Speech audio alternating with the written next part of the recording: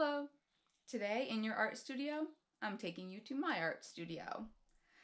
2 summers ago, I was babysitting for these children who were so lovely and just loved making fairy houses when we were outside.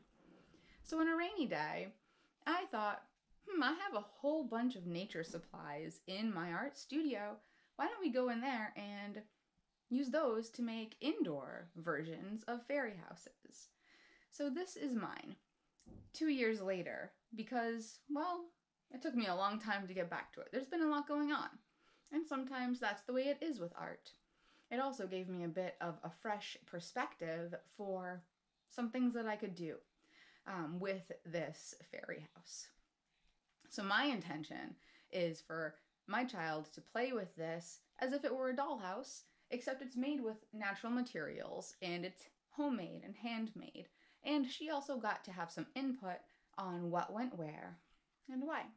So here is a tour of the fairy house that's 2 years in the making.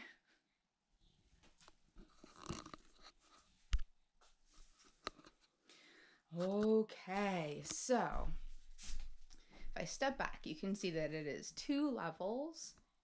It is made primarily of driftwood, but there are 1.5.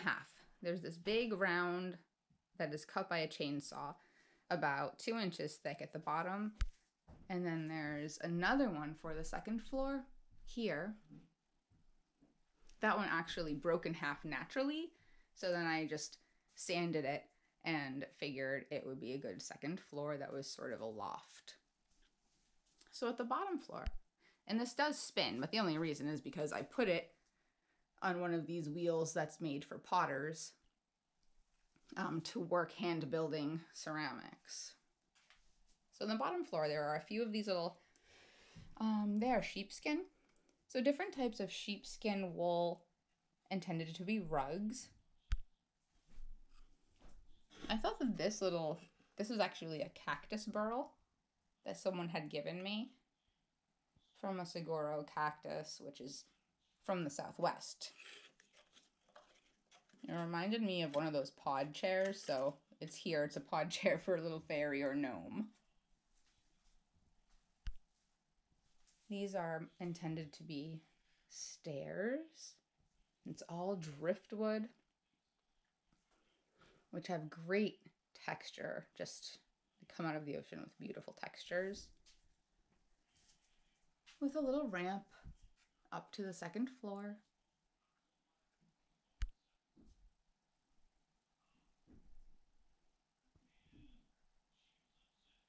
And then this piece of driftwood here kind of creates its own room from the inside and a portal or window from the outside. From inside, and then up in the ceiling on the second floor, I reused some copper foil that I had left over, and I hung a whole bunch of these. I think originally they were intended to be necklaces or ornaments for a Christmas tree. I don't even remember. They've been sitting around a long time, but they look great in here. So they're just hanging on a piece of embroidery thread. And they are glass beads with an acorn cap on top. Over here, there's the top of a quill pen that I feel like I got it at a tag sale, but when I got it home, the ink was gone and the pen was broken, so I ripped the feathers off and figured I could use them for something. Another driftwood window.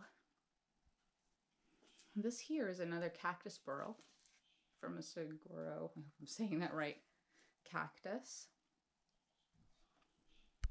For any Harry Potter fans, I have always thought that this piece looks like a wand.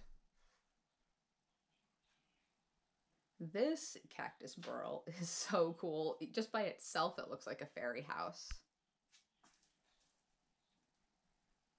I like this angle though because it shows the roundness of the copper roof, a view to the inside, and then the cactus burl creates just such a whimsical area. You can just find your way in to visit your friend who lives here.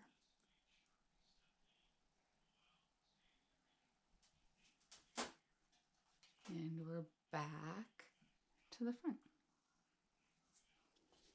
So down here on the first floor, I have this little welcome sign, this beautiful driftwood, couple of little lizards made from polymer clay. And I think that's about it. Here's a little view from the inside.